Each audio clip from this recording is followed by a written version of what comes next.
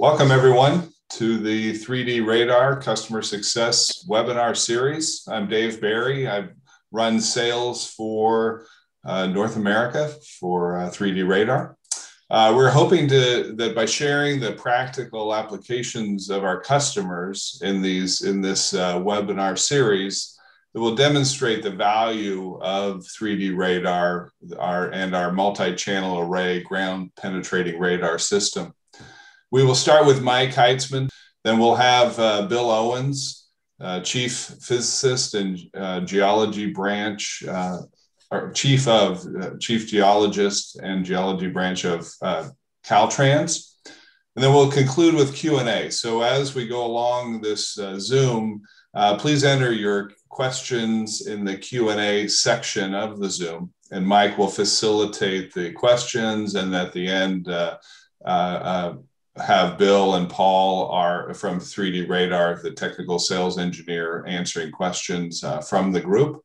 Further inquiries and questions, please email me, dbarry, B-A-R-R-Y, at 3D-radar.com. So let's kick it off with Mike Heitzman. Mike. Thank you, Dave. Well, good morning to those attending from the U.S. and good afternoon or evening to all the others from around the world. For those who do not know me, my name is Mike Heitzman, and I'm a member of the 3D-RADAR team that's assisting in the implementation of the stepped frequency antenna array system. My background with GPR begins with the SHARP 2 program when I was with the National Center for Asphalt Technology in Auburn, Alabama. I was the principal investigator for a 2007 SHARP 2 study designated as R06D to examine non-destructive testing technologies that could detect asphalt pavement delamination. 3D-RADAR was the GPR technology that best met the SHARP 2 criteria. Following the study phase, SHARP 2 included R06D into the implementation program in 2016. And I worked with 6 state agencies to perform a proof of concept evaluation on the 3D-RADAR technology. The states involved with that implementation program included California, Minnesota, Texas, Florida, New Mexico, and Kentucky. Under Bill Owen's leadership, California was the first of the 6 agencies to actually purchase 3D-RADAR system, and it continues to be a leader in deploying GPR system. Minnesota, Texas, and Kentucky now have a 3D-RADAR system. Florida is working to assemble funding to purchase their system. And I do not want to leave out Maryland, who has 2 systems and is a leader in deploying this technology specifically for bridge evaluations. For those attending this webinar series on customer success stories, I want to recognize that Bill Owen has deployed this GPR technology as a tool for a number of applications. And whether you're with an agency or with a consulting firm, 3D-RADAR system is a valuable tool for multiple types of non-destructive field evaluations and investigations. And with that background, I will turn this webinar over to Bill to share with you his experience in California with 3D-RADAR. And as Dave mentioned, we'll have time for questions and answers at the end of Bill's presentation. Bill, we look forward to your presentation. Thank you. Great. Thank you, Mike. So it sounds like we have a diaspora in our audience here. People are scattered all over the world. So to everybody who's attending today, good morning, good afternoon, good evening. Again, I'm Bill Owen. I'm Chief of the Geophysics and Geology Branch with the California Department of Transportation. And for a little bit of background, the Geophysics and Geology Branch acts as an internal consultant to the California Department of Transportation. We provide geophysics and NDE services throughout the state, and in order to support our infrastructure projects. Our clients, if you will, are all internal to Caltrans and include our project design, our construction, our maintenance, and our inspection offices. GPR is a well-established tool for pavement investigation. We use it extensively to augment, extend, or even replace destructive core sampling. Caltrans has a number of years of experience with the technology, and we apply it to numerous projects for a variety of goals. So in this presentation, I'll give a brief history of ground penetrating radar efforts at Caltrans. I'll talk about our multi-channel efforts with ground penetrating radar, both pre and post Sharp 2, and also present some case histories, both as part of Sharp 2 and beyond, to give you an idea of some of the applications that we apply it to.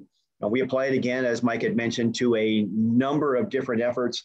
The focus on this presentation will just be on pavements, and we have a number of good examples that I think people will find informative.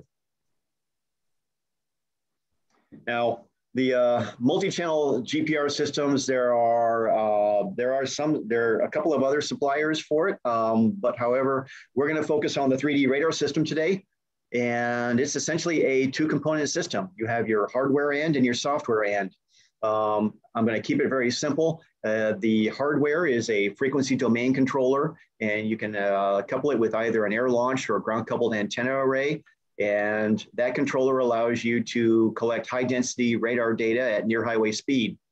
And that hardware would not be very useful without some software that allows efficient and fast processing capability of the large amounts of data that are collected. So Examiner is a software package that 3D radar markets, and we found that it's very efficient and fast and reduces the effort involved in our processing and interpreting of the multi-channel radar data to a level that we found that is comparable to what we can achieve with our single channel systems. Now, I can't adequately describe in this presentation all the details and performance specs for the 3D radar system. I will refer you to their website for more details, and better yet, contact them in person with your specific questions. Now, Caltrans has over 20 years of experience with ground penetrating radar systems, both with single channel systems and with multi-channel systems. Our first single channel system was acquired in 1998. We began application of 3D visualization using single channel systems in 2006. In 2009, we participated in what was at that time the largest ground penetrating radar investigation in the world. GPR data was acquired over all 58,000 lane miles of the state highway network. And our involvement in the geophysics and geology branch centered on development of test sections and quality control evaluation of the contractor data. That went on for about 3 years and was just a very, very large project. I had a lot of interesting results out of it and really pushed forward the idea of how effective ground penetrating radar can be for establishing pavement section data.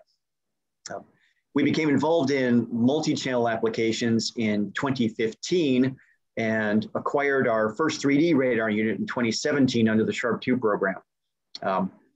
We've completed the Sharp 2 research, and we officially deployed the system beginning in 2019. Now, after all of this, our initial goals when we started using ground penetrating radar way back in 1998 was to use it for geotechnical problems. However, our shift to NDE was very quick and was a natural extension of our geophysical mission, primarily because the difference between geophysics and NDE is essentially semantic.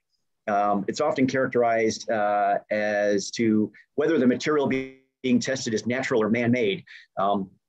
Usually, if you're doing this kind of investigation on a natural material, we call it geophysics. If we're doing it on a man-made material, we call it non-destructive evaluation.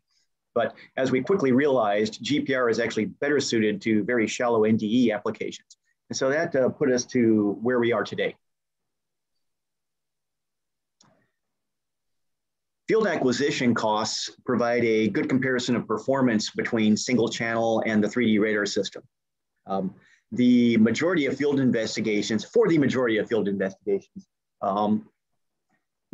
the costs are related to crew labor and lane closure support.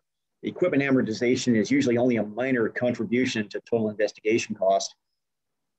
And since the efficiencies gained with Examiner's processing capability makes the data processing comparable between the two systems, we can focus on simply the labor for data acquisition and the closure costs for comparison between the two systems. Currently, we spec out our processing costs at about $5,600 a lane mile, and that's pretty comparable between both systems. So in this particular example, this was a single channel data set collected on Route 4 in Contra Costa County. That was 2 lanes and it was 54 feet long. So that's the equivalent of about 1,300 square feet.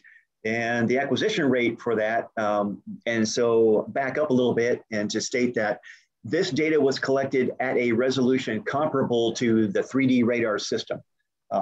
And so using that as a guide, we had an acquisition rate of about 650 square feet an hour. The estimated cost for that, this is going to remain constant throughout all the comparisons. And this is basically the cost for a full shift for a crew, about $1,720. And the cost for a closure are about $7,200 for a full shift. And so we'll kind of bounce between those two when we do this discussion. So in this presentation, I'm going to focus on comparing field investigation costs between the 3D radar and single channel units. Remember that baseline figure of about $8,000 a day for single channel acquisition, because I'll be coming back to that a bit. Now, our early experience with using single channel GPR systems for 3D applications pointed out a need to improve the efficiency of our field operations. Although the single channel systems are well suited for small investigations, they're just not cost effective for large scale projects.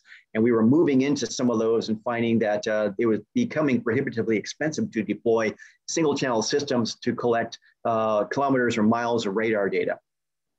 So between 2014 and 2015, we were in contact with several GPR manufacturers who offered 3D systems, and we were able to get field demos to observe them in action.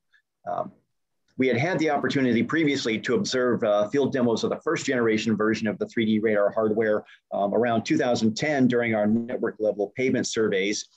And during the equipment demos in 2014, 2015, we were impressed enough with the improvements made in the second generation system to commission a pilot bridge study to gauge real life performance.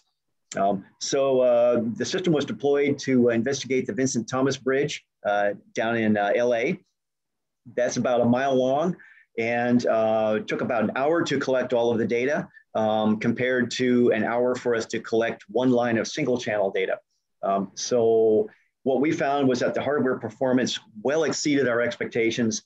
And when we were able to evaluate software performance, we saw that there was some need of additional automation and processing capabilities, but we saw that the visualization features in it were very, very effective. And essentially at that point, we saw that there was a role that 3D radar could play in our work here at Caltrans. So we had began looking for ways to acquire the system and put it to work. And as luck would have it, we had an avenue appearing at about the same time. SHARP 2 was the second strategic highway research program. That was a program created by the Federal Highway Administration to assist state and local agencies with directed research applicable to their specific highway problems. The initial strategic highway research program produced more than 100 research results that were capable of being used to address local transportation challenges. The implementation assistance program under the SHARP 2 section provided grants to state and local agencies to deploy those research results. So we seized an opportunity there, and Caltrans applied for and was awarded 5 grants to perform additional non-destructive evaluation research related to bridge decks, tunnels, pavements, and underground utilities. Again, out of all of those for today, I'm focusing just on the pavement applications. 3 of the 4 grant topics specifically required deployment of the 3D radar system. The grant funding allowed us they allowed us to acquire equipment and to deploy those systems for the research. However, no single grant provided full funding for the projects. So by leveraging the multiple grants, that allowed us to procure the 3D radar technology and other SHARP 2 related technology that was needed to complete the research. That research was completed in 2019, and we're now tasked with continuing the objectives of the program and implementing further quality improvements. So there were a number of goals under the SHARP 2 program that we were seeking to obtain. One of those was to validate the ground penetrating radar technology for diverse applications. Another was to bring high-speed GPR technology to Caltrans for our NDE support. With that, we sought to improve the testing methodology and reporting that we had and to see how much better we could make it. And part of that also consisted of training and technology transfer. And then finally, the development of appropriate roles, responsibilities, and business practices for collaboration. Now, this entire set of goals had one overarching goal, and that is primarily to help reduce maintenance and construction costs by filling in knowledge gaps in our infrastructure condition, such that we can better manage project risks and help minimize construction claims and delay payouts that result from unforeseen conditions. So our first deployment of the 3D radar system was dedicated to high-speed air-launched applications. We used a Chevy Express van as the payload delivery mechanism, and that essentially is a single mission service vehicle dedicated solely for GPR application. With the air launch system, you're limited to shallow investigation, no more than 2 feet, but typically on the order of about 2 to 3 feet. And we use that almost exclusively for bridge decks and asphalt pavements. With that system, we can acquire data at speeds up to the posted speed limit with no lane closures. In the second iteration of the system, we deployed the second phase, adapting that service vehicle payload for ground coupled applications. Here you can see that's the ground coupled antenna, that's the DXG model, mounted on a trailer towed behind the van. That type of system is better for deeper investigations, no more than 10 feet, but usually around between about 5 to 7 feet. We found in California are pretty effective. Your mileage may vary depending upon what your environment is. And in California, we have a lot of clay-bearing soils, so we tend to be limited more in the depth of penetration. Typically, best we can get with these kind of systems are about 10 feet. This ground-coupled system is better for concrete pavements and utilities. With that particular trailer, we can acquire data at about a 15-mile-per-hour maximum speed. So we have to have lane closures when we're using that system. We're in the process of trying to acquire trailer hardware that would allow us to do faster data acquisition. And also waiting in the wings, there is a new antenna model that 3D Radar is producing that can soon be available for even deeper investigation. I think in countries that don't have a Federal Communications Commission, it's already available. In North America or in the United States, we're still waiting for FCC approval for the antenna to be marketed here in the States. Hey, Bill, before you get off of that slide, just for the purposes of the rest of the group, confirm that in essence, this is the same van with all the same internal systems. And the only thing you really changed out was the antenna and the trailer.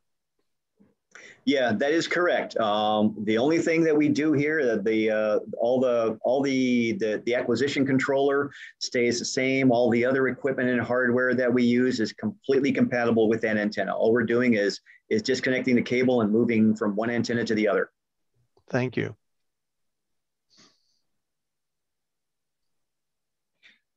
There are a number of outputs that we produce from our GPR results. Those outputs can be grouped into 2 general categories. First category are the analytical results. Those are things like concrete condition, depth to rebar, void distribution, and utility location and depth. The second involves the intermediate outputs that we need as part of our normal quality control. And those can include things like accuracy of our gridding functions, correlation of our depth that we obtain from ground penetrating radar data to known controls, such as either cores or design criteria, and also the accuracy of our georeferencing data. Although the analysis outputs are typically the ones we put in the reports, these intermediate quality control products are internal to the process, and aren't typically reported, but must still be archived for ISO 9001 compliance and forensic evaluation if we need it. This is our first example that I'll give you with real data. This was part of our SHARP 2 research, and we performed the 3D radar survey as part of plans for a bonded concrete overlay in San Bernardino County on State Route 247. The data outputs that we were seeking to obtain there included total pavement thickness, overlay thickness, and also potential identification of overlay delamination. We collected data over 4 lane miles at highway speed, without lane closure, with an acquisition rate of about 500,000 square feet an hour. That's essentially 8 lane miles an hour all collected over the course of less than a half-hour period. So we only incurred a labor cost of $1,720 for that entire survey, with no cost related to lane closure. So that gives you an idea of what the potential savings are there compared to trying to do that with a single channel system. Now, the ground penetrating radar response at the base of hot mix asphalt lifts can be used to detect potential stripping or delamination critical to design. And in this example, the high GPR reflection amplitude we can see at the base of the surface lift. Let's see if I can find my laser here. Well, anyway.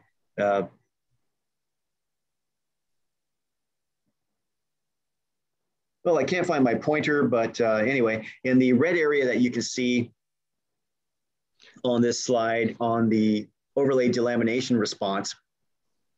Bill, we can't see your mouse. So if you want to use your mouse. Okay, you can see the mouse right there? Yes. Great, thank you. I keep forgetting I actually have a mouse that works.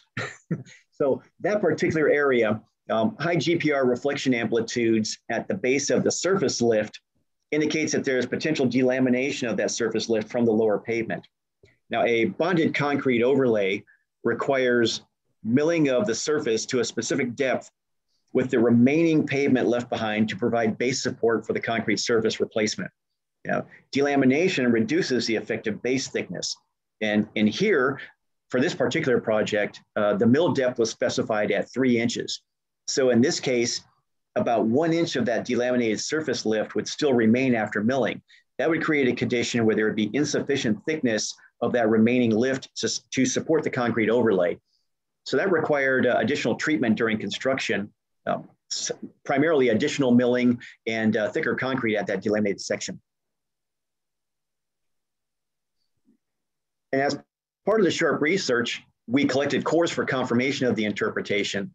We collected representative cores at the area where delamination was suspected, and also collected some control cores for evaluation as well.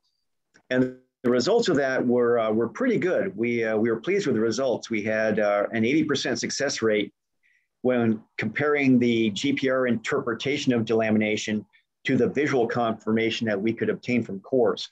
So that gave us confirmation that use of GPR for assessment of delamination in hot mix asphalts was a potential application for real-time and could actually be done in a production mode rather than a research mode.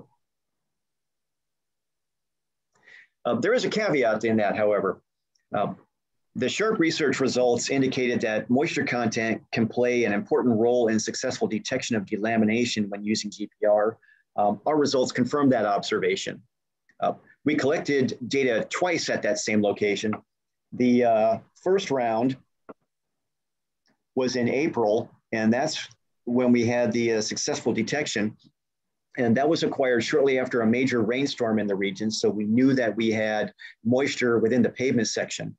The second round was collected in November, about 7 months later, at the conclusion of the dry summer season. Now, the difference in the results was significant in this example. Spring season moisture within the delaminated zone created a substantial radar contrast and rendered easy detection of that delamination. However, by the end of summer, the pavement had dried to the point that no significant reflection contrast could be detected at that delamination.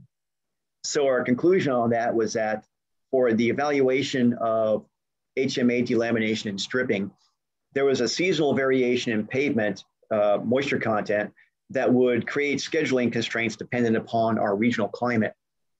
Now, California has a Mediterranean climate consisting of wet winters and dry summers. There are microclimate regions, however, up in the far north that experience wetter conditions. And so there are places in California where we're going to be limited essentially to winter months to do this kind of work to detect pavement delamination. And there are parts of the northern state that might be more amenable to doing it year round. So we look forward to bringing that more on board and seeing what the results are on other projects as well.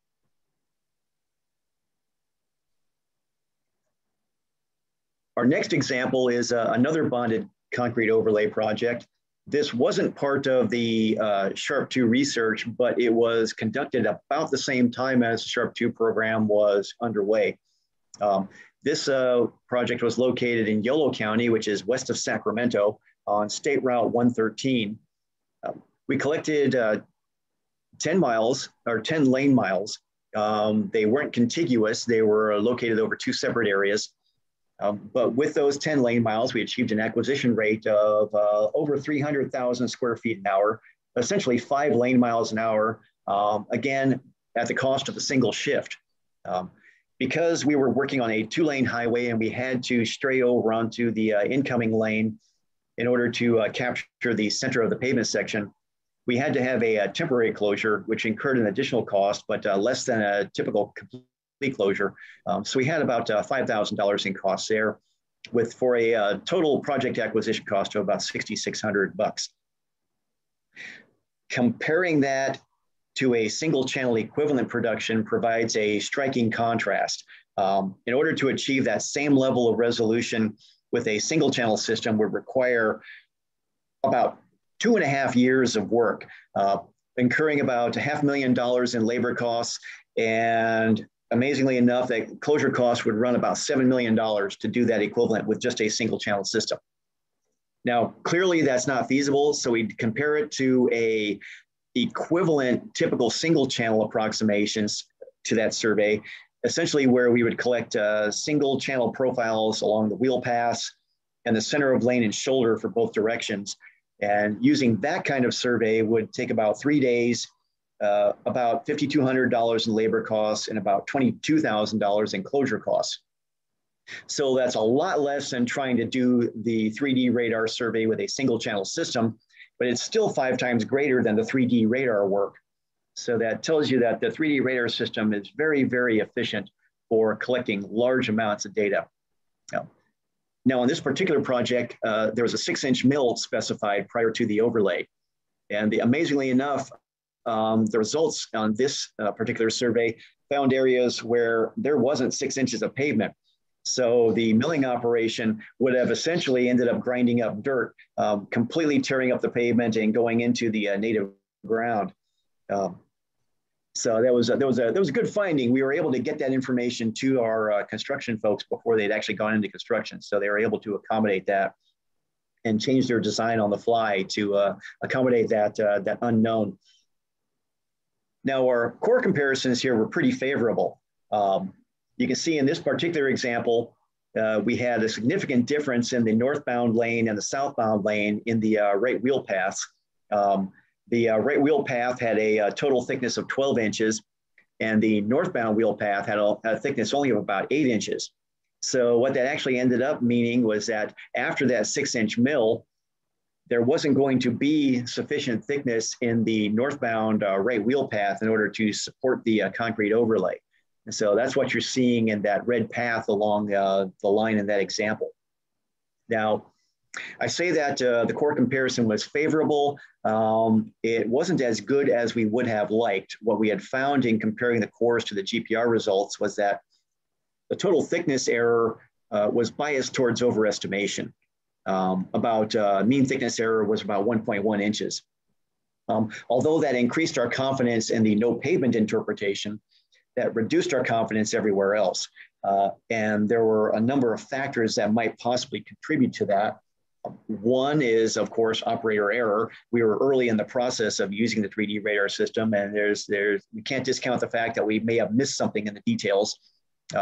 Another one that was very notable was that there was poor location info for these cores. The cores were not geo-referenced. They were collected based on post mile and wheel path location. So along the direction of travel, they were only good to the nearest 0.01 miles. So that's about plus or minus 50 feet. And transverse location was only good to maybe about plus or minus a couple of feet. So we really didn't have a good handle on where those cores were. Now, in areas where there wasn't a lot of variability, that mislocation error may not have factored very much into our error estimates, but in areas where we had high variability, that could have made a big difference in the core correlations. Now, the earlier examiner version that we were using was a little less user-friendly. And after struggling with it for a while, we ultimately ended up exporting that data, the thickness data, to a separate application for gridding and contouring.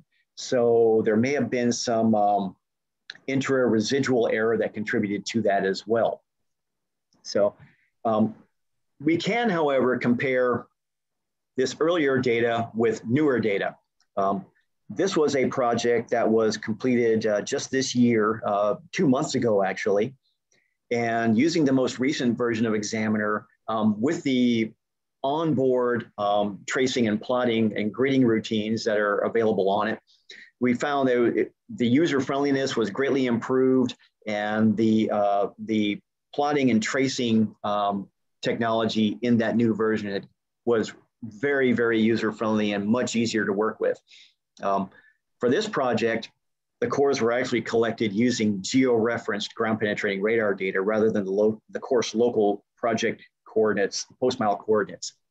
So the GPR data actually guided the core collection. And we could see in this particular example is that we had an improvement by about a factor of 10 in the thickness error estimates that we were deriving for these pavements. So it's very, very promising results for comparing core thickness to thickness values derived using ground penetrating radar. I'll close out these examples with a concrete pavement project. This was on State Route 8 in San Diego County. Ground penetrating radar here was acquired to assist in the investigation of pavement subsidence. We used multiple geophysical methods in this one. We're only going to focus on the ground penetrating radar here.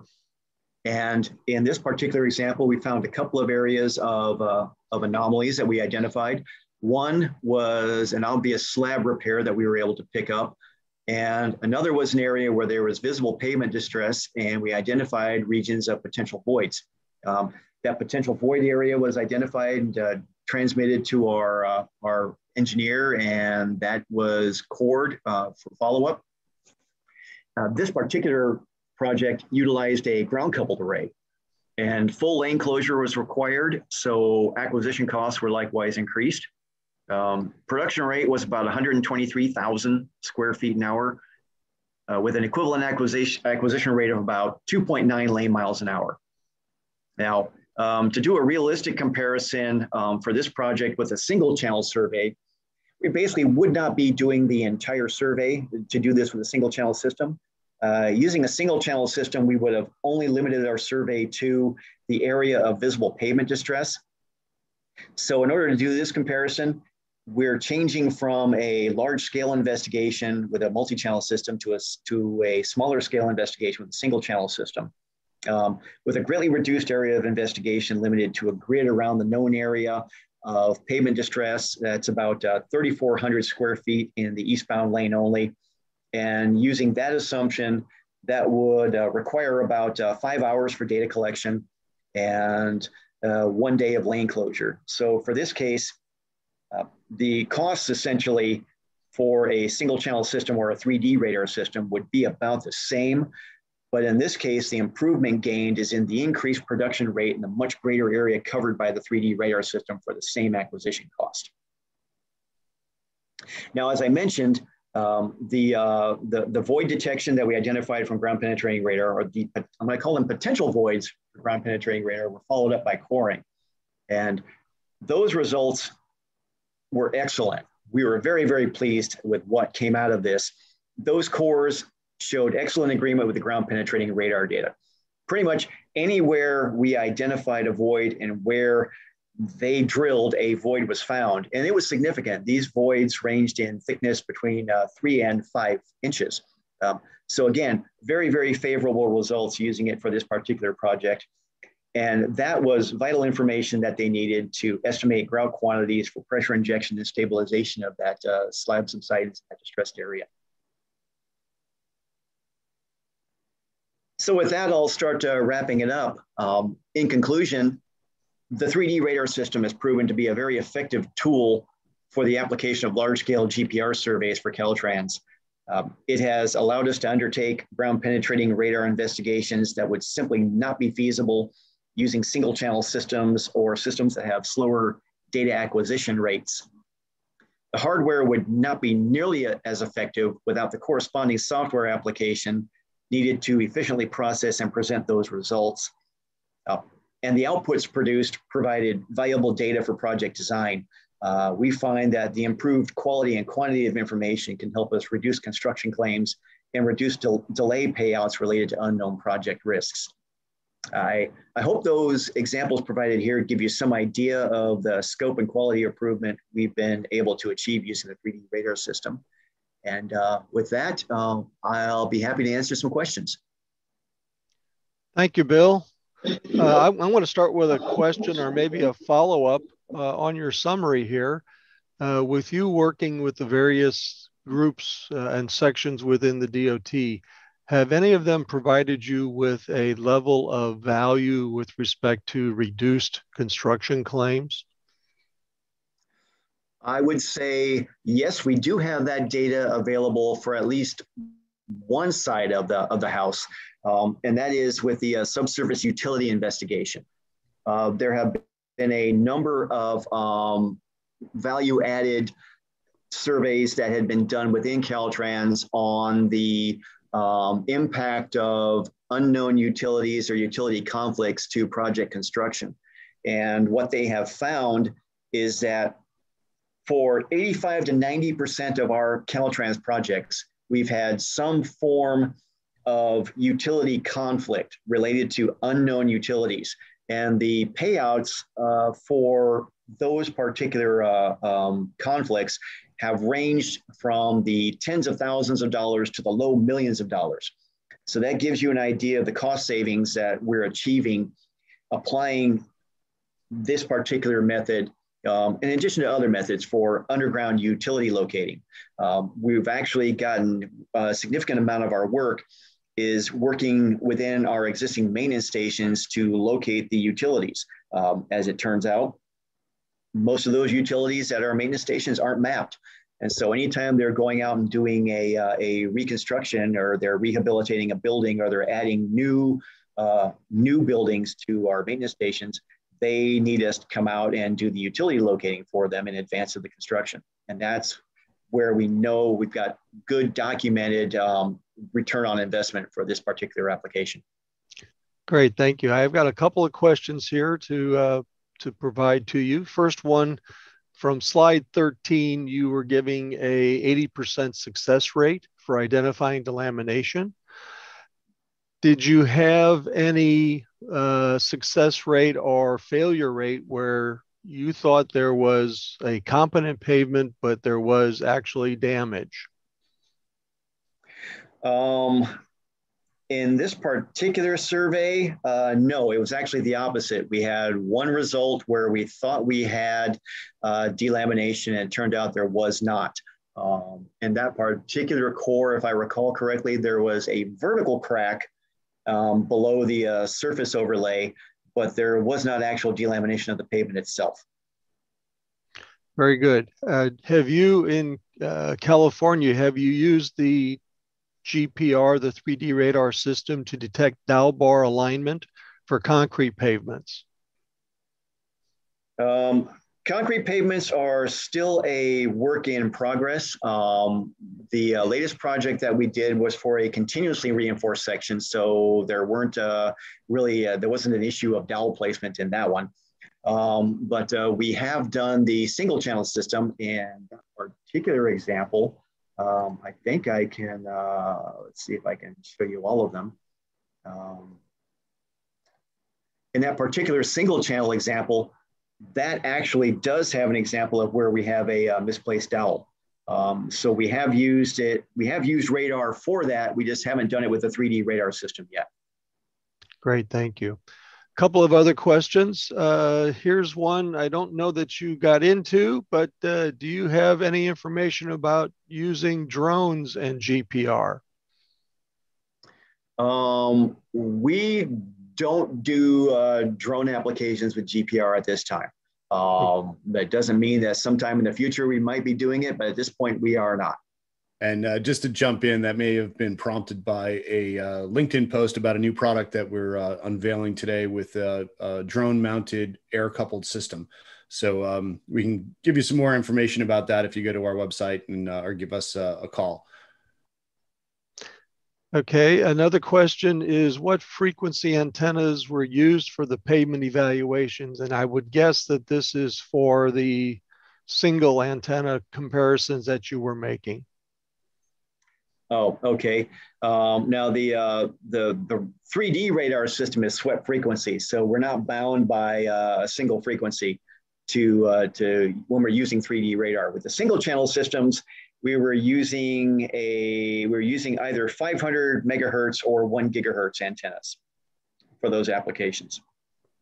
And just so everyone understands, just to interrupt quickly, all of our antenna arrays are number one arrays, so they're multi-channel by definition, and everything is step frequency, which means every time that we take a subsurface sample, we start at 150 megahertz and sweep through all of the frequencies to 3 gigahertz, which allows us the entire frequency response from the subsurface. So it's a major difference between our type of technology, which is step frequency, versus single frequency impulse technology that a lot of you are probably used to.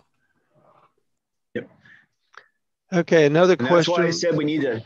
That's why I said you needed to talk to the people at 3D Radar for better information. Very good. With your bound concrete overlays through your forensic investigations, were you able to come up with a conclusion as to the cause, whether it was moisture damage or mix segregation? And I'm going to read between the lines, and that is whether or not you could determine that from the signal itself, the response from the GPR, or did you have to go back in core to verify that? The actual reason, the GPR is best for doing a go, no-go evaluation for delamination. It doesn't always give you a good idea of why it happened. We've seen some examples of ground penetrating radar on HMA pavements where you can see the thermal segregation in the end dumps. But in terms of identifying the cause of stripping or delamination, really don't have a good handle on it with radar, at least not at this time. Very good. Another question. In your slides, you mentioned that you calculated rebar depth. I think this is one of your earlier slides, and the overlay delamination. Was that done within Examiner or in separate software? In this particular, in the examples we presented here, none of these examples actually had any rebar in them. So would this be like the general one where we talked about types of outputs? Yes, I think it was like slide 2 or 3 in your presentation. That was all done with a single channel, I believe. That is correct. We have other projects where we have identified depth to rebar with the 3D radar system, but the vast majority of the work with evaluating depth to rebar has been with the single channel system. We're still moving into the process of doing that for bridge deck evaluations. Very good, thank you. I'm going to have this question here. We might have to rely on Paul to respond. When calculating pavement thickness, the 3D radar data shows you the arrival time for the reflection, from the bottom of each layer, but how do you calculate the velocity of each layer? Okay, we can combine on this. Good question. We would recommend that you calibrate the system with core samples. So known thicknesses can be introduced to the interfaces that you've traced, and that will pull all of your speeds for the materials and your measurements to more closely match the real thing. Great, thank you, Paul. Next question, does Examiner perform automatic rebar? Whoops, hold on, my things have jumped here. Does Examiner perform automatic rebar hyperbola picking? If so, how effective is it? And Paul, you may be a better source for that. Sure. We have an automated interface picking tool in Examiner. And since reinforcement is in fact an interface as well, especially if you you stretch that layer out, it becomes almost a straight line as well. But you can use the interface tracing tools within our software to pick out a majority of the rebar layer. We are, of course, developing more and more tools, and you will see some vast improvements later this year. But I can't tell you too much more about that, but stay tuned for that development.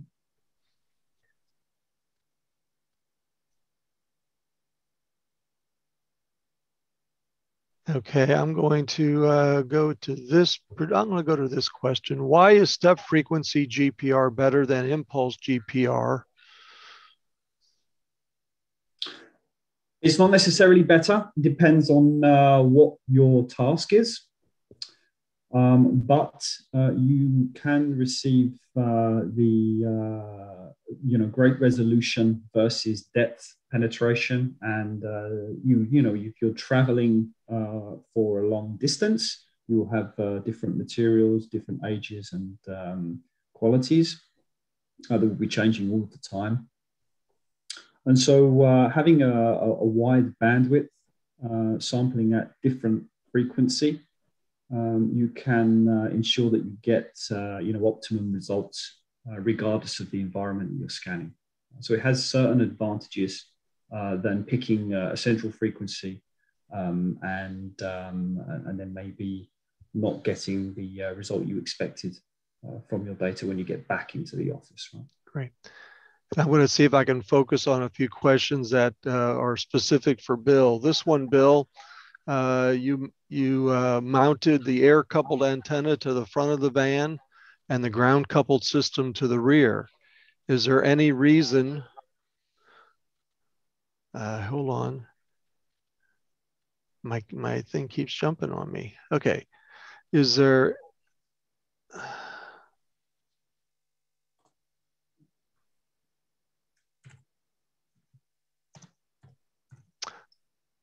it's unanswered. Is it answered now? Okay, it got moved.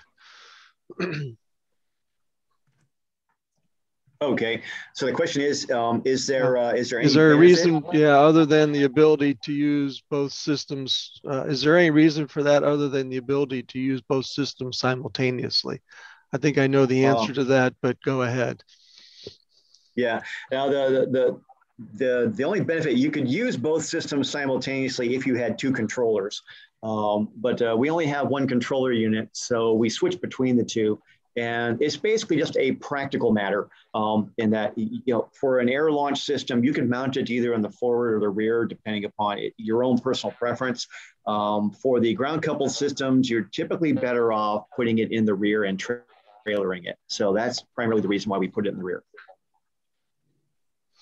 Yeah, and I know from some of the work done in Maryland, the other issue with the ground coupled antenna is deviations in the profile as you're driving along. So it's done at a much slower rate, and it has to have the ability to essentially bump up and down if it does happen to come up against some type of interference with the pavement profile itself.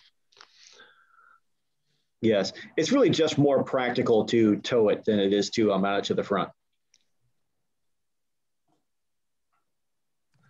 Okay. There's a number of additional questions, but we're pushing 50 minutes already. And let me find one here. Here's one. In small scale application, utility mapping and image generation, i.e. the size of a single commercial lot, what is the depth, resolution, and accuracy of the images generated? And Bill, why don't you respond? But then I'd like to have Paul respond as well. He's done a lot of utility mapping. Sure. And the answer to that is going to be, it depends. It depends on a lot of things. Number one, it's going to depend upon your survey parameters, both horizontally and within your vertical depth of investigation. It's going to depend on, if you're using a single channel system, it's going to be what center frequency you've selected. For horizontally, it's going to be what your station spacing is. And unfortunately, there's no easy answer for that one. It's just highly dependent upon what you've selected for your survey parameters. Thank you. Paul, do you want to add anything? Agreed. Bill, that's pretty much what I was going to say. That's exactly what I was going to come with, actually. Same answer, yes. Okay, here's one specific. Will CALTRANS eventually develop some design/evaluation guidelines or methodologies for GPR data gathering and analysis, similar to how you do methodologies for FWD testing? I think in terms of contract performance, we're probably not going to be doing that. We do have our own internal guidance that we use.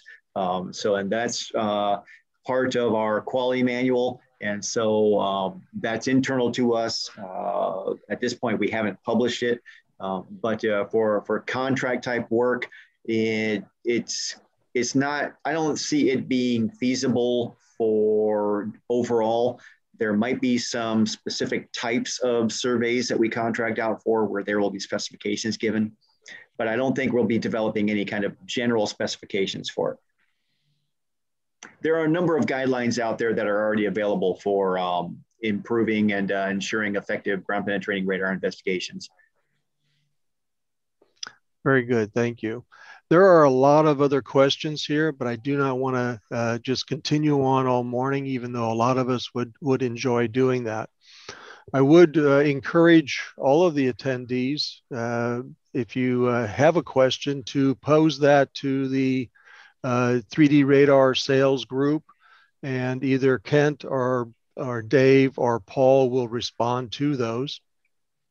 And of course, if you do have some questions specifically to how Bill is performing in California, I think Bill wouldn't mind answering a few questions there as well.